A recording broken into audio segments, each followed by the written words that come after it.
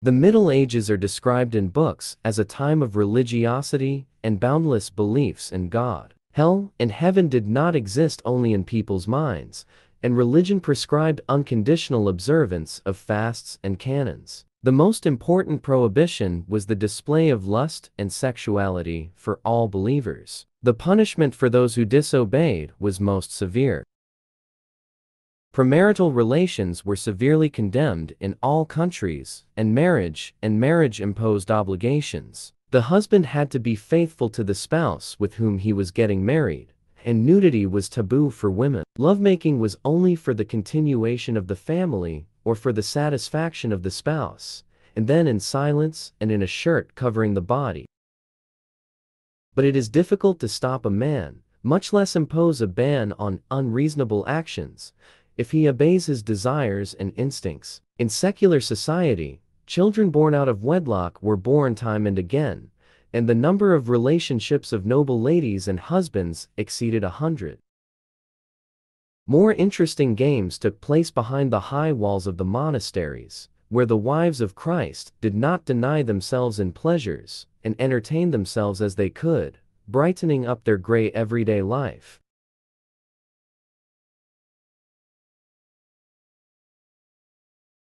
The house of God was founded in the 12th century, and since then the sinfulness of the wives has been constant. Girls were taken as nuns from the age of 12 and raised as ladies in waiting, punished for misdemeanors by starvation, often locked in closets or barns. The abbess was Catherine Wells, who feared nothing, led a dissolute lifestyle, and even had a child with the priest.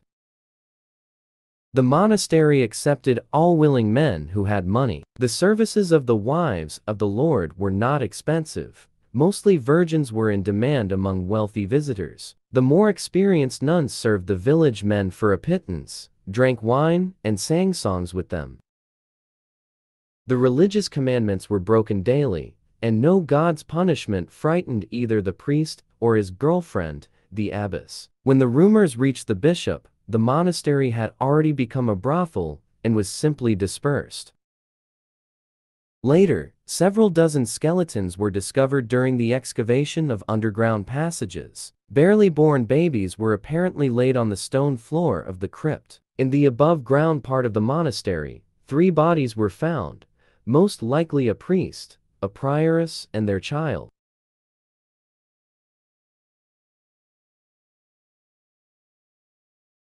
This kind of sinfulness was present in many monasteries. There were different women who became nuns. Some were not married, others were not married for fear of death and childbirth, others were punished by their parents for adultery or for having relations with a man of lower status. Often love letters of nuns were found in the cells. Some managed to get pregnant even in the monastery. They were expelled, and the child was sent to a boarding school.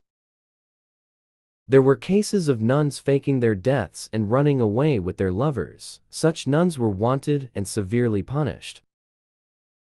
Many convents sold beautiful chaste girls into slavery. They were transported abroad, and the date and cause of death were recorded in the books of the abbess. In some monasteries, girls were specially kept for the entertainment of rich men, and children were born from the liaisons. The authorities fought as best they could.